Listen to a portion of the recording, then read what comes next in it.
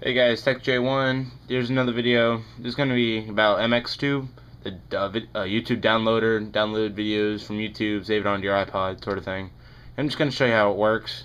Alright, first, of course, go into mxtube. Check out some another video I already have. Oh, another text message. I have a video about how to get it from Cydia. I already have some videos right now, just a few of them. It just saves it in there. All you do, pretty much go search. It's just like searching YouTube. Let's see, what am I gonna type in? Funny stuff. Search. Let's see. There should be some stuff coming up. There you go. Let's see, funny stuff. You click it. You can either stream it if you want to like look at it right now, or download. And if you want to download it, you want to go to high Wi-Fi if you're on Wi-Fi. Oh no, not that's stream. My bad. That's for streaming, of course. Looking at it. Download. You want to do high Wi-Fi. That's the best one. And then of course down here it's going to say downloads and funny stuff.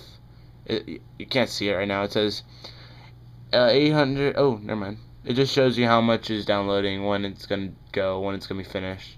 It'll be finished in a second. Anyway, I don't really want that video because I haven't seen it.